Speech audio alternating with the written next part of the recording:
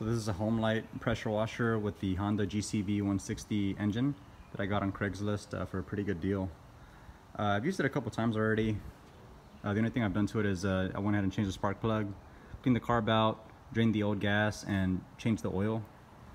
For the spark plug, you guys can actually use this Champion RN11YC4 spark plug as a direct replacement to OE.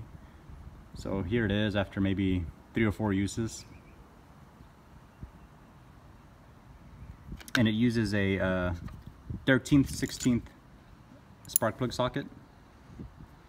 So the reason I'm making this video is I'm actually curious to see if running Seafoam through the gas tank rather than pouring it through the carburetor while it's running will clean the combustion chamber.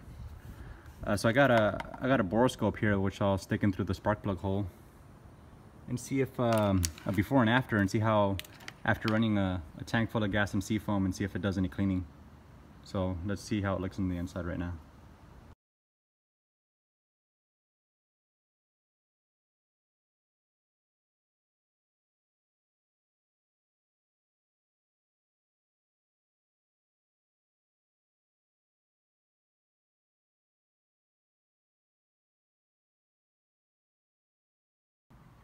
So I ran a full tank of gas in the pressure washer with about 1/4 of the bottle of Seafoam.